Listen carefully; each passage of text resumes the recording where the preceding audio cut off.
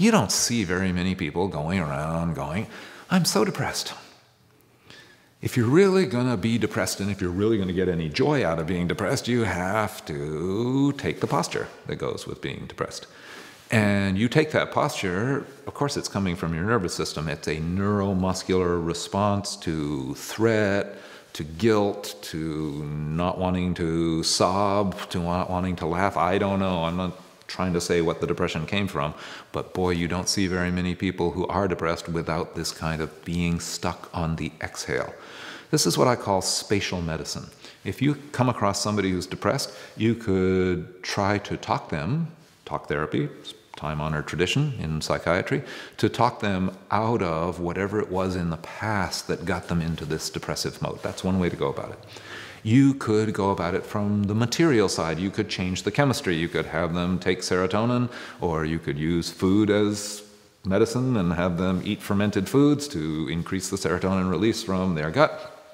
But whatever you're doing, when you do that, you're doing material medicine. You're trying to change the chemistry, and that works for some people. That takes them out of depression. But there's a spatial medicine part of depression. Nobody does this and gets so depressed. There are people that are like this. They're just as sick as the ones who are depressed. They're stuck on the inhale. They never exhale. Sure, they breathe, but they breathe at the inhale end of the spectrum. These people never really breathe out.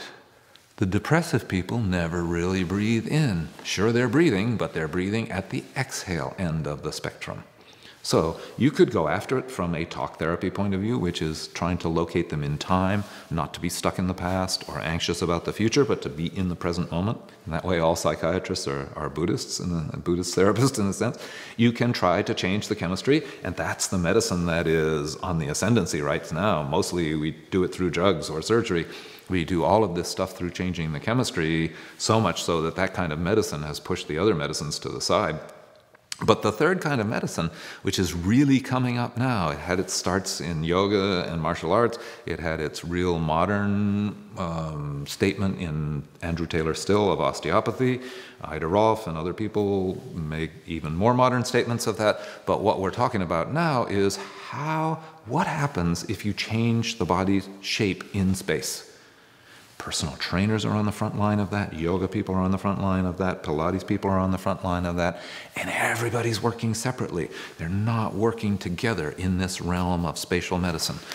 And furthermore, if you go to the books, spatial medicine, it's not described that way. It's described as biomechanics. Biomechanics is described in terms of a muscle pulling across a joint via a tendon, which is limited by the ligaments in the joint, limited by the shape of the joint, and that's what the muscle is doing. But once you take in this idea of the fascia, that the fascia is a single, continuous network. It comes in day 14 of your embryology, and it stays with you till you die. You can cut it with a scalpel, you can tear it if you have trauma. It will fray with age. That's what's making these lines around my eyes, is the fascia in my face is breaking down as I get older. I can inject collagen in it and try and stop it. I can put Botox in it and try and stop it. I could have an operation and get it pulled back. But the fascia breaks down at a very regular level. In fact, the place that the fascia breaks down, the connective tissue, I should say, breaks down at the most regular level is in your eye. You have a container for the lens, and it has what's called vitreous humor in there, and that's a fluid, like a synovial fluid. And what makes those beautiful lines in your lover's eye, when you look deeply into their eye, is elastic bands that are coming down from the edge of that compartment to the lens. Now, the lens is made out of connective tissue too. The lens that you have is presuming you have your original one that God or your mom gave you. And that lens is elastic, and those lines that we see in each other's eyes, in the iris of the eyes, those white radial lines, are pulling on the lens, and the lens can change its shape to adapt. Along about 48 years old, the fascia is slowly degrading and not replacing itself in that separate compartment. And for most of us, that lens gets less elastic at about age 48. And at about 48 age 48, your arms start getting too short because your focal length gets longer and you want to hold things out here to see them.